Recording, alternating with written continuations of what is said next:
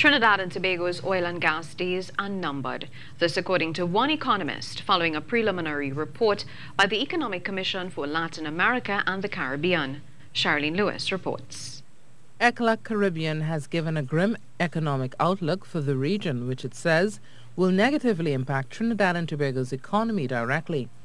ECLAC's preliminary overview of the Caribbean 2019 said global debt increased for 2019, trade weakened, energy exports and imports dropped, and investment declined. The report also stated that GDP per capita dropped 4% from 2014 to 2019. Summarizing the report, Economist Indira Sajiwan Ali said things are looking grim for this country's economy in 2020. It will be going into 2020 about 1.5% if we remove Guyana, because Guyana is really a special case. And in Trinidad and Tobago, it will remain in that same kind of vicinity. Ms. Sajiwan Ali said the outlook for TNT's oil and gas sector isn't looking good either.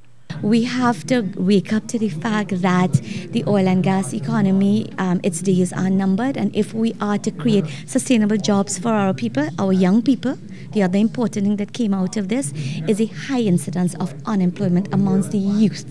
And if we are to create the kinds of opportunities that we need to for them, we need to engage in the transformation of this economy, and we need to start. She recommended that the country should pay greater interest to sectors other than oil and gas.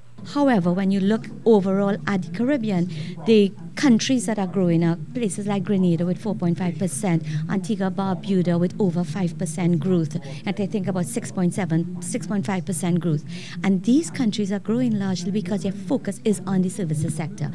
According to the report, Guyana was the only Caribbean country which projected staggering growth for 2020. Cherrylene Lewis, TTT News.